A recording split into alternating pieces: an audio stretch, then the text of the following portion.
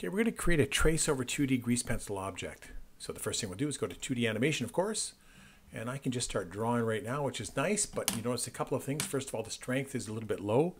For what I'm going to be doing here, I want full strength, so I'll just drag that all the way up to 1, and there we go.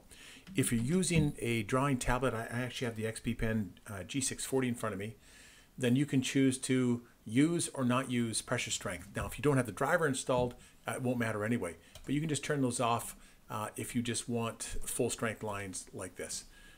Okay, I'm just using the mouse right now, so it doesn't really matter. What I'm going to do is load an image in the background, and I'm using the scroll wheel right now to zoom in and out. But what I'll do is I'm going to go to object mode. I'm going to go add image background. Then I'll go to my downloads folder, get Donald Duck, and I'm just going to zoom in just a little tiny bit. I can click in the middle, move that around if I want to, if I wanted to move it over here, for example. But I'll just leave them in the middle for now. Other thing I want to do is lighten that up a little bit, so I'll add some opacity, not too hard to do.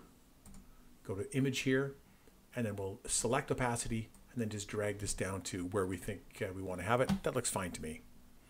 Okay, we're almost ready to draw, but now when I go back up here, we don't have draw mode. And that's because we need to go back and reselect the stroke layer, and then you see everything shows up down here as we would want it to be, and we should be good to go with draw mode. And there we go. The other thing too is if I just start drawing, I might want to change the radius. And you notice as you zoom in, shift middle mouse lets you slide over. As you zoom in and draw, that line thickness maintains whatever you set it to up here, which is obviously very important. And I think I want it just a little bit thinner, maybe 17 or so is going to be fine. What I'm going to do is move over here and just work on the hand to begin with. A couple other things actually. I've got my pen now in my hand, not using the mouse anymore. And as I trace over this, you might notice that it's kind of wobbly. Now, of course, part of that might just be me, but we can do better than this. And so what I'm going to do is undo those. And I'm going to go into stroke, post-processing, bring that up to 1, and I'll set this to about 15. You can drag, you can select one at a time, or you can just click in the middle and type the number in. Okay, that should do it. And now if I draw, the post-processing means that after I draw, it's going to go in there and do some cleanup. So it'll still might look a little bit rough when I draw it, but look at that, how it rounds everything off nicely. Okay, I'm not going to do a perfect job on this. You notice these lines where they're tapered. That's where it really could make a difference if you set pressure strength. And again, that's only going to work if you have the driver. And actually, radius is the one that it'll change the radius if you set that right. Got a tiny little gap there, and that may or may not matter depending on your settings. We're going to go in and have a look at that when we start doing fills in just a couple of minutes. I'm off there, but that's okay. We're not going to worry too much about this for now. We can always clean those lines up after. So I'm trying. Oh, this is definitely one where we'd like to have pressure sensitivity in terms of line radius. Oh, and look how it's cleaning those lines up afterwards. It's just terrific.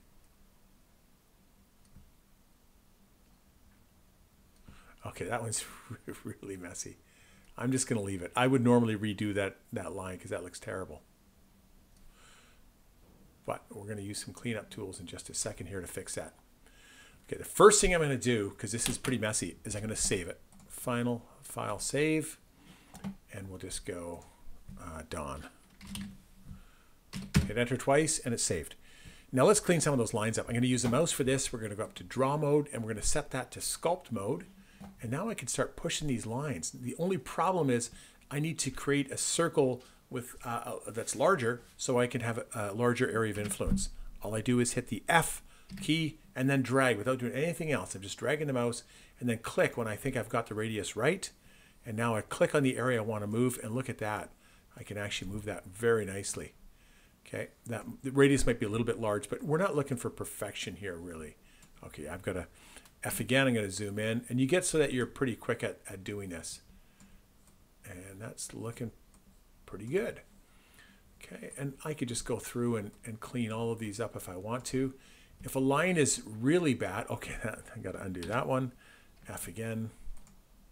And let's just see if we can clean that up. Yeah, I got to move this over. There we go. I think you get the idea, and you can work on yours as well too. That line's actually quite bent. All we do is click on smooth, drag over top, and it smooths the line out. And I'll go back to where we were before, hit F once again, and just pull this to make the adjustments.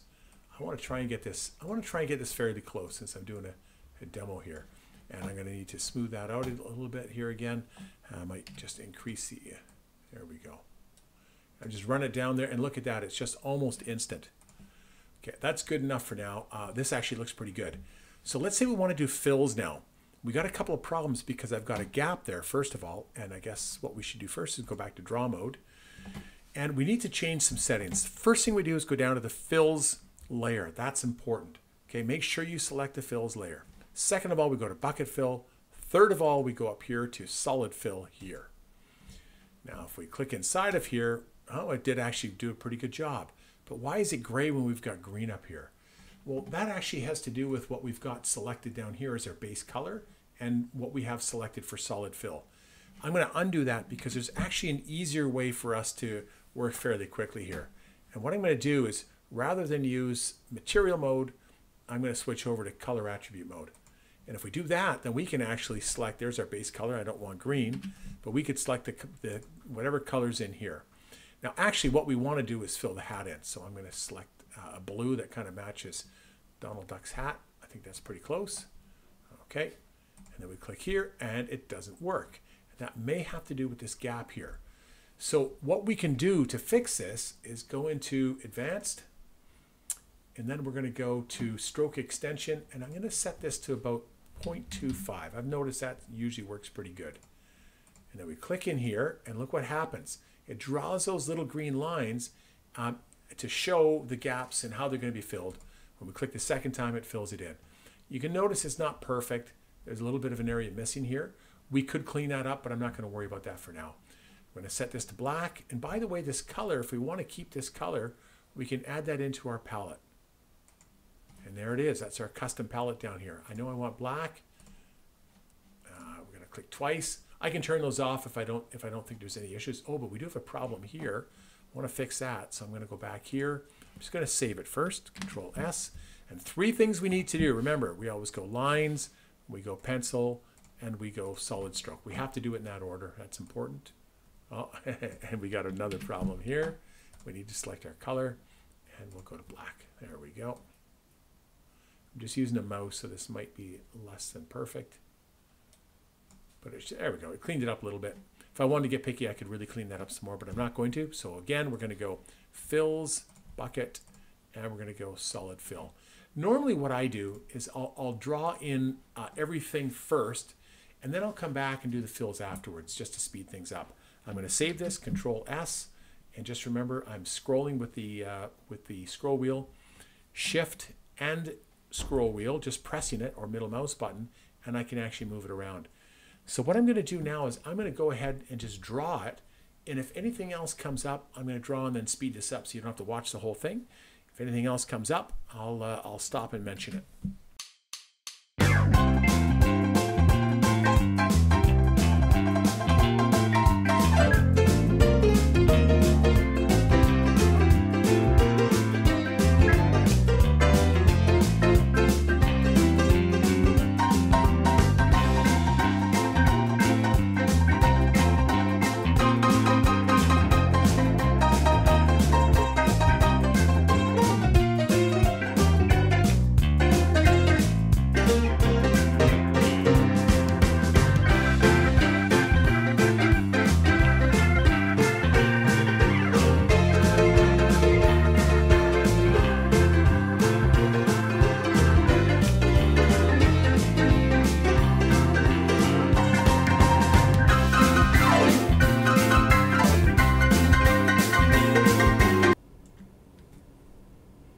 Okay, so I'm not sure what button I hit there, but it's easy. If you get disoriented like this, just hit 0 on the number pad, and it'll take you back to camera view.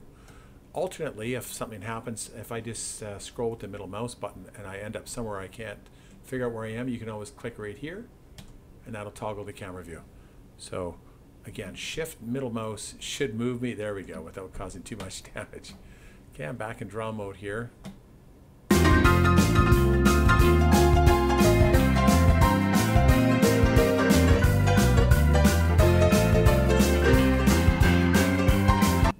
I'm going to save that, go back to draw mode. We're pretty much done here. We just got to do some fills. So that shouldn't take too long. I've got the blues already figured out. So let's see if that's going to just work. Let's hope it does. So we'll go to the fills layer down here. We go to the bucket fill. We go up here to solid fill. And then we can select that blue color that we saved. Click inside here, click again. And that was easy.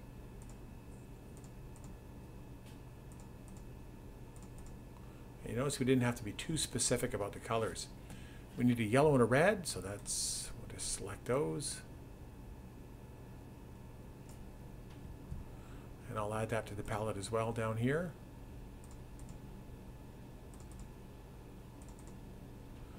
Now the beak color, I think for that what I might actually do is go back to the image. I'm going to go to object mode, zoom back. I'm going to select that image. And let's actually bring the opacity right back up again. Seems a bit counterintuitive, but what I want to do is try and match the colors on top. There are better ways to do that, by the way, but oh, don't forget you have to click on stroke up here. And we've got to go back to draw mode. And we've got our fills selected, fills, bucket, and solid fill, which is good. I want to get that orange for the beak. I'm not great with color matching here, but let's see if we can. That's not, that looks pretty good. Okay, let's add that while we've got it. Click and fill. Click and fill. Are the legs the same color? Legs? No, kind of. Okay, we have to do a slightly darker color for inside the mouth. So we'll just move, go. That's not it. Okay, let's try that one. Don't forget to add it. It's almost the same color. That's okay. And then it's like a pink color for the tongue. Yeah, I'll take that. Now if we go back to the image, I'm going to save this. I don't want to lose it. I haven't done the eyes yet. There's a blue for the eyes that we need. Oh, that looks okay. Fill the eyes in. It's a little bit darker, that's okay. We need black once again for the whites, or for the black part of the eyes, pupils. And I think we might be finished. So what we'll do is go back to the image. We're going to save first. We're going to go into edit mode, or object mode I should say. Try and select the image, and then I'm going to drag down the opacity. So the only thing left is the tie. Wow, that's not bad actually. I'm pretty happy with that. Okay, so we'll go back to, oops, we'll select stroke first, which brings our layers back. Go back to draw mode. I'm going to select a red color. This should be easy. That looks pretty red. Maybe too red.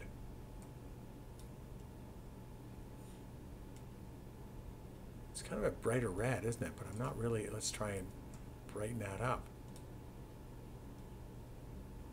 It's like a happy red. 3 clicks and we should be finished.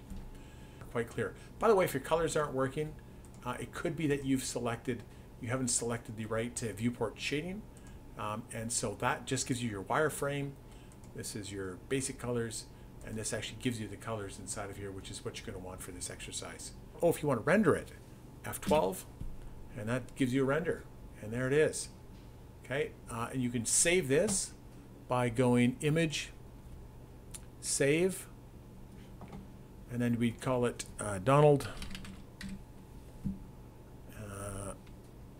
And we've got a type set up here, PNG. You do PNG or JPEG, whatever you prefer. It doesn't really matter. Either is fine.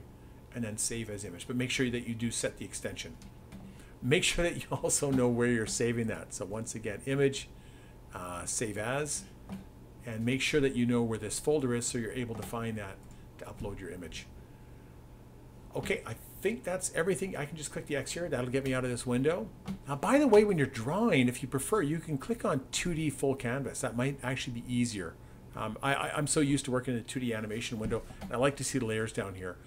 And you can always zoom in, so that's usually how I work. A couple of things I'd still like to fix on this, and the first is the color. The blue color here is a little bit too dark, and if we just undo the stroke, or if we make it invisible, and let's go back to that. Actually, we'll go back to the drawing. So we'll go into object mode. We're in object mode. I'll select a drawing. I'll make my drawing invisible, and then I'll bring up the opacity to 100%. And now if I turn on the layer that I drew on, you can see that the blue color is quite a bit darker. I want to try and match that color a bit better. We could use the eyedropper and create a new color. That's not too hard to do. But let's just see if we can match it by actually going into the drawing mode. So what I'll do is go back, turn that layer on. We'll go into draw mode. Oh, select the stroke first, of course. And if I click here on color, and I try to match that original color, it's somewhere around there, looks pretty close. Okay, and then let's make sure that we're on the fills layer, select a bucket, and go up here to, and then go up here and make sure that we're on color attribute mode, which we are. And then I can select and fill, and what I'm going to do is just, oh, I think I got that pretty close. That's almost perfect. Okay. Probably should have been a little more careful the first time around, but the good news is it does not take very long to go back and refill that color in and see if we can match it a little more carefully. That's pretty good. The yellow looks fine. The orange could be a little bit lighter, so again, you could go back and fix that if you wanted to. That's a pretty minor thing. Everything else looks pretty good. And if we make that image invisible, all we have to do is click right here. We can hide that in the viewport. And there is our finished image. We don't need to go back and select it and set the transparency. That's actually not the best way to do it. Better yet is to simply hide it by clicking the little eye right here. Okay, last thing that I would like to show you is how can we erase lines that we don't want. And some of these lines are a little bit messy. So what we can do is, first of all, go to Eraser, which is right here. And there's different modes. And you can notice the size. The size we can change by using the F button again. I'm going to make it fairly small, but if I start to erase, it just gradually erases it. It's not what we want for this style of line art. You can hit Control Z, and all we do is go up and select point. And now wherever we click, it's going to disappear. It's that simple, and that is how I would suggest using the eraser. We can click here and clean this up a fair bit too. Oh, isn't that interesting? I got rid of that color. Anyway, if you have some lines that are poorly drawn, this is going to be your best bet. This one here needs to be cleaned up a little bit. Okay, and I got to go back and redo that color. Not hard to do. Back to draw mode, or bucket fill, I should say. Make sure that we're on our stroke layer. Make sure we're in fills, and we simply click here twice. And I think we are finished, Donald Duck. That's it. Over and out. And don't forget to save.